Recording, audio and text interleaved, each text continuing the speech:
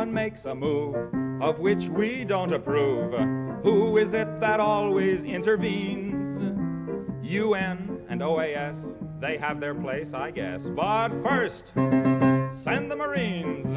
We'll send them all we've got. John Wayne and Randolph Scott. Remember those exciting fighting scenes?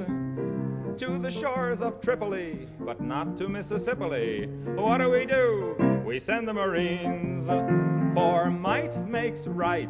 Until they've seen the light, they've got to be protected, all their rights respected, till somebody we like can be elected. Members of the Corps all hate the thought of war.